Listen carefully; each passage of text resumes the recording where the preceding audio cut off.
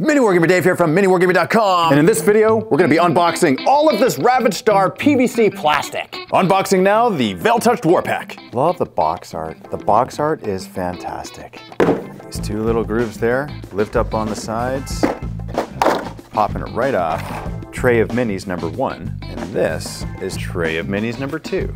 In addition to unboxing all these miniatures, I wanted to show you the reaction from my family. I knew it. All these boxes here, and you're playing with the bubble wrap. I knew it. And the Veil-Touched War Pack, you could store it on the shelf, in the box itself. You know, obviously, you can put it in your foam or in your carry case, or you can put it back in the box. On the back, it shows you all the minis that you get. The Veil-Touched War Pack is filled to the brim with infantry, making it the perfect entry point to the Ravaged Star line, including Lord Davicus the Afflicted, the sinister Lady Maxima, and enough executioners, enforcers, and Valkyr to terrorize a solar system. You can collect these miniatures as is. You can proxy them in other games that you play on the tabletop. Then we got some banners. Got a Kingslayer in here as well. Vice Lord. In case you haven't noticed, everything comes pre-assembled in the box. Butcher, the massive axe. He's got his double swords in the back there. And you got your regular executioners. All of their glorious detail. A number of these in the box. And we have an enforcer. Different variations of executioners. Morgan's reaction? He's right in there too. Like, he wants all this stuff. Whoa! I mean, I gotta admit, there's a lot of stuff here. There's so many different, kinds. My son Ryan, he couldn't help but dive right in. He immediately claimed a mini for himself. Also, by the way, I'm painting this. This is my baby. The Asaulian Devourer. Farah's reaction, my wife, really loved Farah's reaction. It's been so long. It's been so long. This is so cool. It comes with the base. Put this together now. She opened up the Devourer and couldn't get enough. She actually tried to assemble it as well. But I'd like to actually see one, hold it. Oh my gosh. I didn't know there were so many. And we got this weapon mount, which, yeah, we're gonna put up there. Absolutely. And we have the head. So let's put the head on. Tell me why you like this one the best. Because I like Gorkogs. My favorite army in Ravaged Star. Well, that's ironic, because that's not Gorkog, okay? What? Look, Asaulian Devourer. Got the tail back here. Spiky number 1. Right, that's not a Gorkog. It looks like a Gorkog. If I say it's a Gorkog, then it's a Gorkog. Are you proxying a proxy? And this is the Devourer. This is so awesome. Yeah. I'm so glad it's finally done. Yeah? I'm so glad people will finally have this. Yeah? Yeah, I'm painting. Oh my gosh. Oh yeah, I'm painting. If you run into the scenario where some of the weapons that you get out of the pack are a little bit bent, there is a solution for this. Since it's made out of hard PVC plastic, you're able to heat up some water, place the portion of the mini that is bent, in this case it would be a weapon, leave it in for a few seconds. This will make that portion pliable. Be sure to take care as it's pretty hot to handle. Once you get the weapon in the position you want, blow on it a little bit, wait for it to cool, it'll dry, solid, and rigid. You can do this for any weapon you see fit to adjust, and it's about as simple as that. Got some Veil-Scarred Abominations.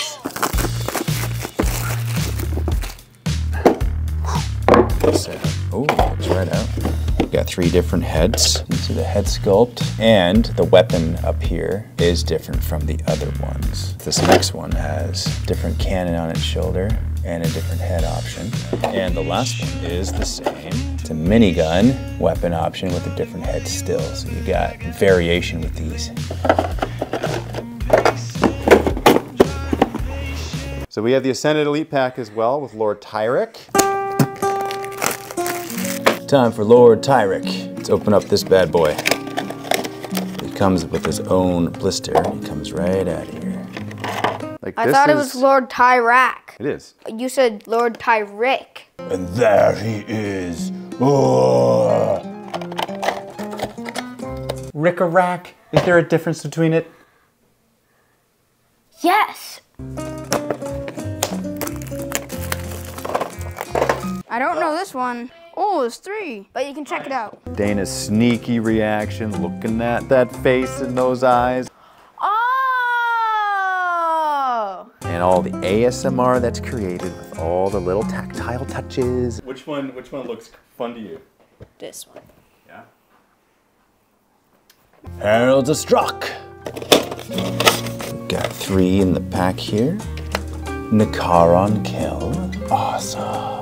This is a character based off of Nicola. It's one of the Lazy Squire Games dudes. He does all of the awesome stuff behind the scenes. No one ever sees Nicola. When they do, it's gonna be in the form of this mini on the tabletop.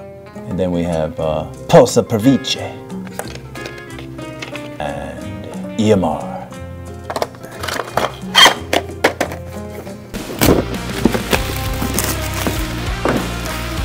Domineering Warpack.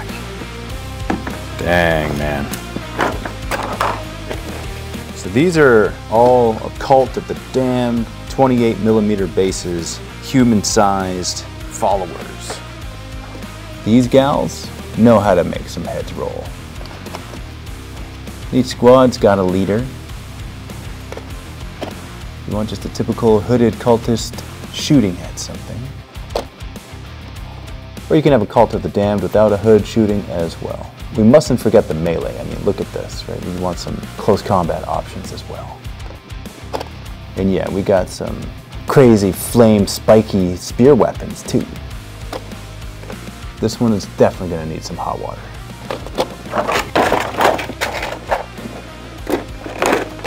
Ooh. In this half, we also have Davicus the Corrupted and some more cult models. Another Vice Lord here.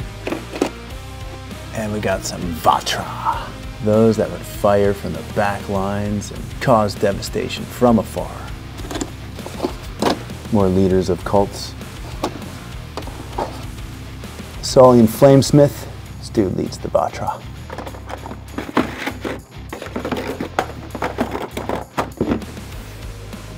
Are there any Gorkogs? Because I want Gorkogs. Wow, we just barely got this in off the boat and you want Gorkogs already? That's the second campaign, right? If you want to get your hands on some of these minis, they'll become available in the second Ravaged Star campaign, which we're launching this fall.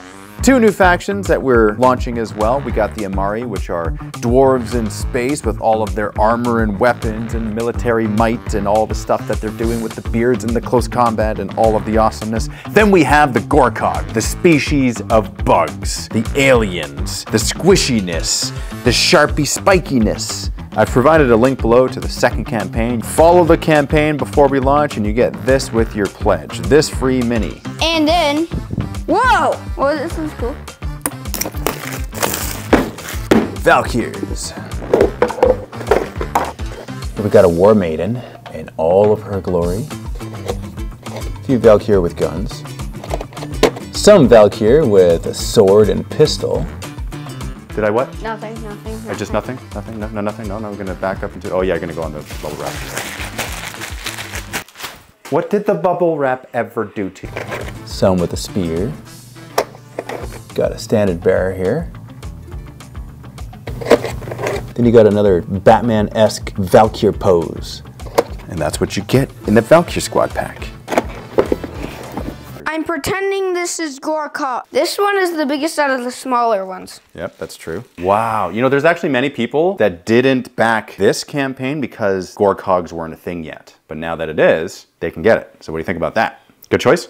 Yeah. Even though I would choose Veil Touched over Gorkog any day of the week. Don't get me wrong. Oh, you're gonna get it. Like, there is the sheer force of will wanting this piece of plastic. Well, maybe I take this for myself, huh, Brian? What do you say to that? Why is the MiniWarGaming logo red? Probably for aesthetic purposes, so that it fit the color palette of the box. Okay. Right, so that's my guess. It just looks weird. Let's open up some Executioners. Yes, spear, sword, axe, weapon. It's one of my favorite Executioners. Then we got this leader of this Executioner pack. Got this Witcher-inspired sword-wielding Executioner. Single sword here. And a super dynamic standard bearer. He's got a spike on the end of that thing, so just watch out. When he runs at you, it's gonna impale you with that.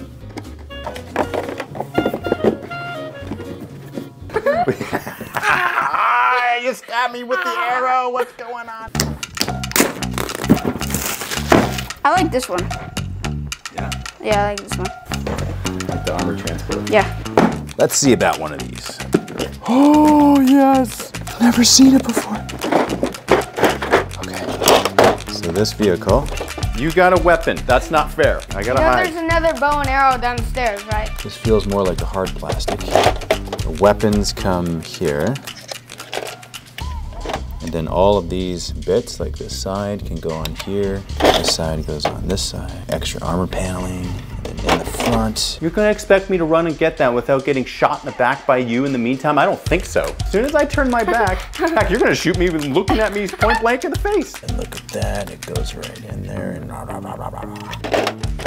these spiky bits, these go on the sides. See how there's 3 indents and 3 little grooves there? These spikes go on the sides, kind of lock in there. You can glue them as well. That is where they go. This, you have a couple options here. Cover these windows. You have other weapons you can add to the sides. Oh yeah. Did I see that look in your eye? That look of corn berserking terror? You can take that off and add this to the side too if you want. Depends on the look you're going for. Another weapon options. There it is, there's your vehicle. If you want, you can just put this up there and not have a massive gun.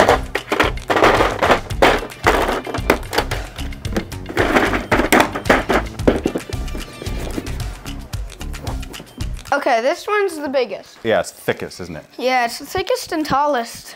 Oh, there's a tank, and there's like tanks and stuff. That's really cool. Armored Carnage.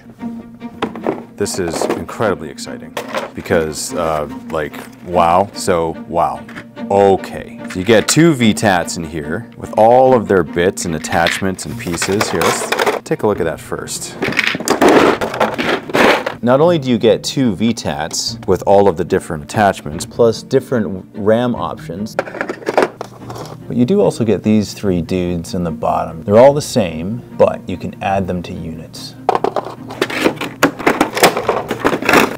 Here we have some clawed Volkavi. These are 40mm base sized minis.